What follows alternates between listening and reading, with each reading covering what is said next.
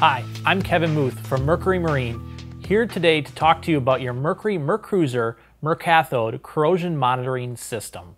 The MerCathode system provides corrosion protection by reversing the blocking current that stops the destructive flow of galvanic currents. The decal next to the MerCathode green indicator light will explain how the system is operating. A solid green light will indicate that your system is okay and your drive is being protected. A flashing light one time every 4 seconds will let you know that the system is stabilizing. You'll know when service is required when you see a flashing light every half second. If no green light is present, see your owner's manual.